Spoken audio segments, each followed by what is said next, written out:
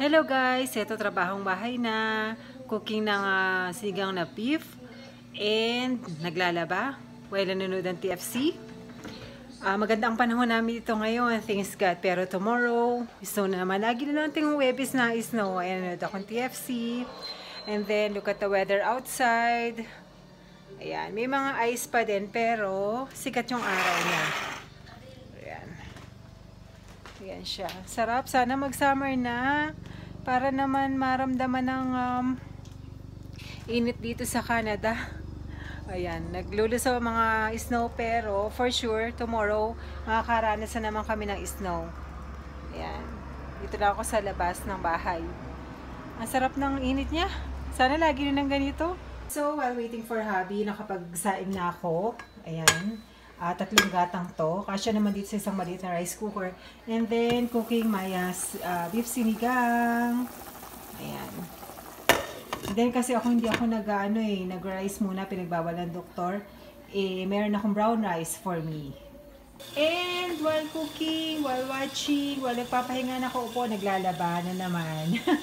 Talagang trabahong bahay after work. Bahay naman ang asikasuhin.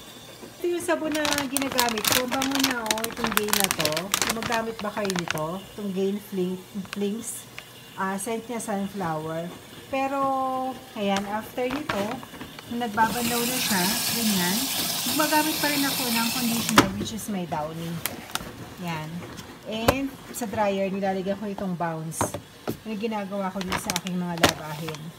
Tapos, marami dito kasi marami kami nakatira dito sa isang may-ari ng bahay, itong mga to.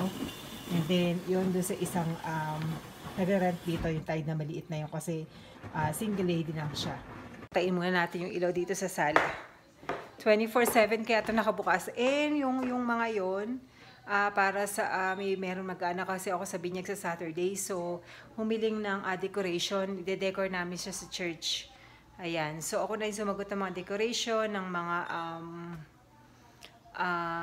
tawag dito, giveaways. Ganito kasi dito, tulong-tulong pagka ka-fellowship mo sila. Kasama namin sa Bible service namin. So, yun. Help na lang para magkatulong-tulong. Iuwi niya yung bata sa Pilipinas. So, 1-year-old yung bata and binyag din. Ayan. Patayin ko muna yung ilaw dito sa sala. Ang ilaw na 24/7.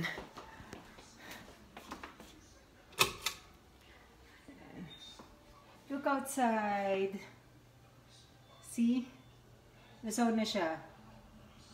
Yeah, masarap-sarap na magmaneho. Hindi na siya mahirap. And, kailangan din maging lagi tayong safe din sa pagdadrive.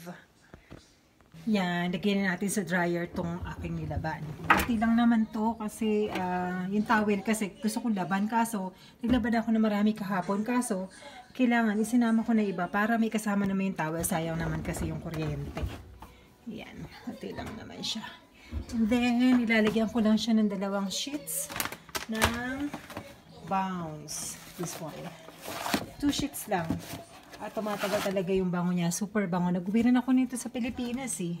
Kahit walang dryer, nilalagay ko lang, nagawa ko siyang pabango sa cabinet, sa aparador. Dryer muna natin siya. Hubby's here. Papasok na siya sa garage. So, bye-bye guys. Kain na muna kami. God bless everybody.